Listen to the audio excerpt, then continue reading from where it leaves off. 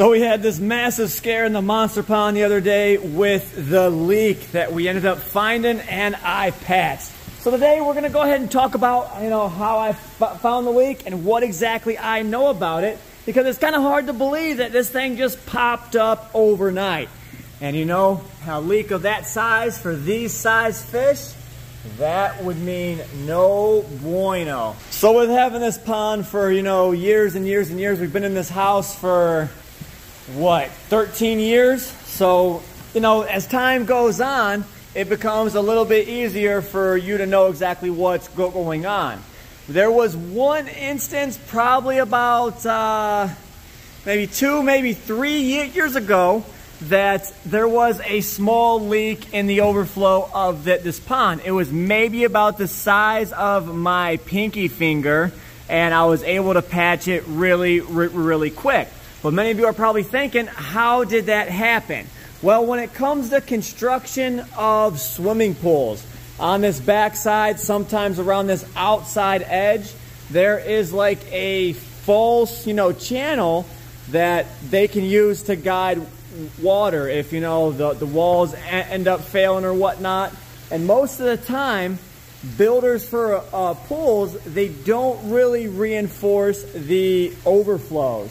So, that they might have a couple inch thick walls all the way around, but when it comes to the overflow, that's where a lot of people usually cheap out.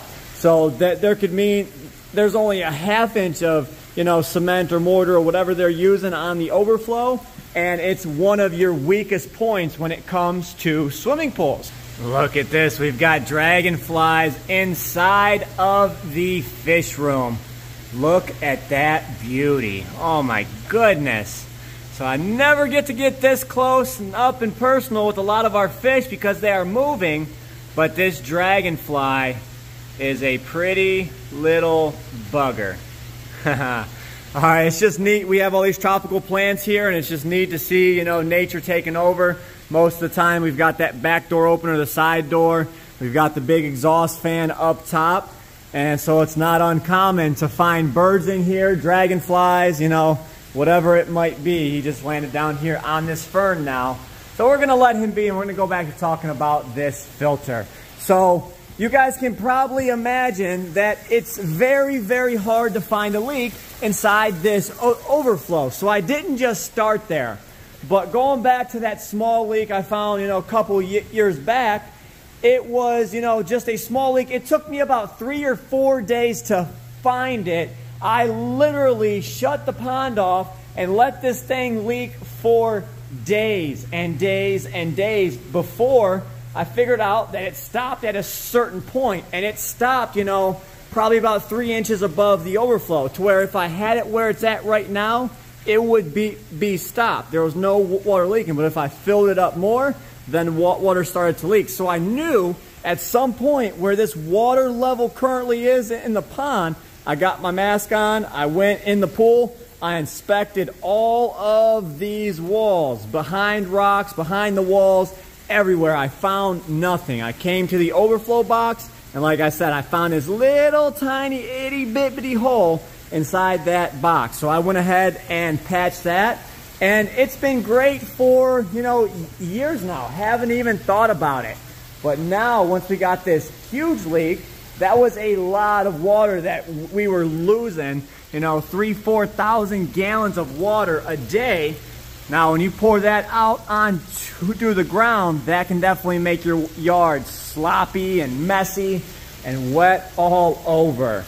So, when I was trying to find this leak, I'm like, it's probably highly unlikely that either of these walls cracked without a sure sign tell from the outside. Like if that back wall cracked, you would see some sort of catastrophic event that would make that wall crack. So I knew I found this leak within an hour. Literally what I did, shut off the pumps. I drained it down to the bottom of the overflow to where it was just a little itty bit of water right underneath of it. And then I was able to see it. It drained down, and I seen water emptying out in the overflow and hardly anything pouring over. So I knew there was a hole in that overflow box that was pretty large. Once I stuck my hand down in there and started feeling around, I was able to find about a 2-inch hole, and I stuck my fingers inside and felt that the whole backside of the overflow was actually hollow. So I did a temporary patch on it for the time being, and it is 100% holding just fine. You know, catastrophe averted.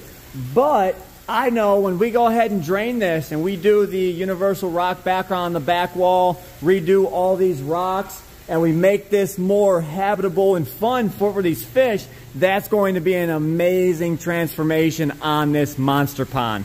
So when that time comes, I'm gonna go ahead, take, you know, a chisel and chisel out the back side of that overflow box, and then I'm going to reform and re-pour, knowing that my pour will be 100% solid and not trust that overflow, because obviously the pool builders, when they built it, it lasted however old this pool is. We don't know when it was built. I can go to City Hall and find the permits for it, but it held up this long. But that is one of the areas that they cheated by on, and they didn't do as well as they could have. But I know the problem's there, so that's pretty much how I was able to find it and fix it. You know, many people ask, well, did you guys plan for this slab, and how do you have this much weight of water on this concrete? Talking about the fish room and this pond room here. Well, this is actually a 4-inch reinforced slab, and it can hold a lot of weight, but we do have a lot of water on this pool deck. But, you know, doing the calculations on it, plus it's towards the outside edge above a, you know, a block wall out there, so it's taken a lot of the load off of this floor slab. So we are able to have these tanks here and not have to worry about it. Take a look at these clown knives in here. They are all healing up, getting along. The royal is eating phenomenally. You can see he got all scratched up from trying to get under the cave. I since fixed it. I see his fins growing back out from that guy getting into a fight with them, and all them scratches on his side are starting to heal up. He looks much, much better as well. So it's always nice when you do something for him and your plan works. This little Dorado's loving life in this 700 gallon. He is kind of a special needs. He's almost blind in both eyes. He's missing an eye on one side, and that eye is messed up on his right side. So I have him in here to get a little bit of special care. What's an OFR video without some fish updates? So you guys seen on the reels or the shorts, wherever you're watching it at, I got this new awesome piece of driftwood in here, and I, you know, put some smaller ones in here. Sorry for the glare, guys. I do have better lenses coming to see if that will help with the camera. But I found this other piece over here. This thing looks absolutely radical. So I'm thinking about putting this piece and that piece in there as 2 different centerpieces and pulling the rest of this wood out, maybe using that in the pleco tank. I've been taking the plastic decorations out and replacing it with more driftwood, making it a little bit more natural in every single tank that I possibly can. We found a leak in the pond room. So this big barrel, we had this hose coming down, you know, wound up back there, and it was squirting against the wall, not visible from here, going down and getting the floor wet. Plus we flood it all the time, so it is a little bit hard to find out exactly where these leaks are coming from, but we've got that fixed as of today. So this should dry up, all of these carpets should dry up, and all the water underneath this tank here, because we've just been flooding it. You know, sometimes we overfill tanks, you know, accidents happen. But I brought you guys in here to show you. We got rid of one of the tanks up front. We had a little problem up there, so we took down the tank, but I took all the driftwood out of that tank. They had live plants attached to them. So I tossed them in here willy-nilly, but I'm going to go in here and redecorate all of this wood here and make this look like more of a showpiece. This is the grow out. That Goliath tigerfish is going on another growth spurt. This little redtail tat is being highly aggressive.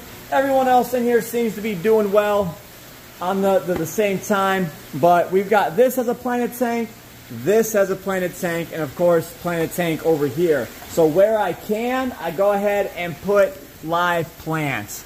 The clown loach horde is doing amazing. Everyone seems to be thriving in this tank. We got that beautiful geo in here. Oh my God, that thing is so pretty. I love watching the clown loaches just swarm all over the tank. The big head carp are starting to put some size on them. This African arowana comes up and fan feeds all the time. Look how cool he is. One of my favorite fish in the collection here. Well, I've got a lot more work to do. We got to get in this tank, and I'm going to rescape this entire tank here. I am, tired of having these tanks look like crap as of lately, so we're getting in here and renovating them all, and then we're going to move on to the next project. So you guys won't want to miss that one. Lots of big things coming for Ohio Fish Rescue. You guys are going to love it. I'll catch you in the next video. Stay fishy, my friends.